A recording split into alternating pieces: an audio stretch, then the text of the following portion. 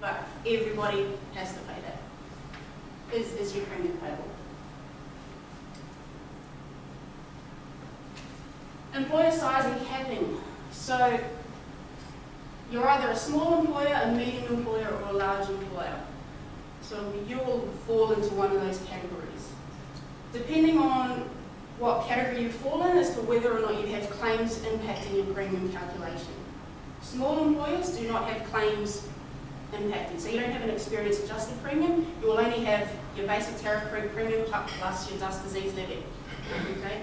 Now, employers can be sitting on the borderline, so you can be sitting around 27,000, 28,000. The new legislation only came into effect 30 June 2013, by the way. So prior to that, if your premium was below, over 10,000, then you would have been impacted by claims. However, work cover changed legislation last year, where they pushed that up to 30,000, which is good for employers.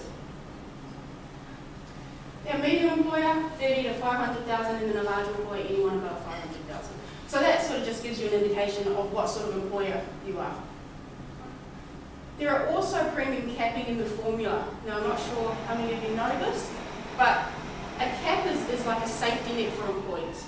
It basically means that your premium cannot be more than, if your premium is less than 50,000, 1.5, if you're between 50 and 149, 2T, and then between 150 and 300, you're 2.5T.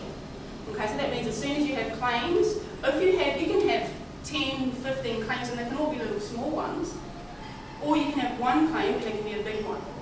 Okay? It's all dependent on the claims cost, the total. So the number doesn't matter, it's just the total claims cost that is being paid on the claim and estimated as well. Okay? But the capping is really important purely because it allows you, well, it gives you a safety net as an employer. Okay, so you can have one big claim, 150,000. If you fall in the less than 50,000 tariff, your premium will not be more than 1.5, so it won't be more than 75,000, for example. Once you go over the 300,000 tariff, you don't have a safety net. So once you get bigger, claims will start affecting you a lot more.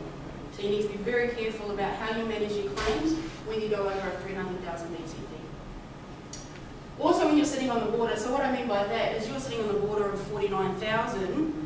You know, it can significantly increase if you fall into another cap. Okay, so these are the sorts of things, without getting too technical, that you need to be very mindful of.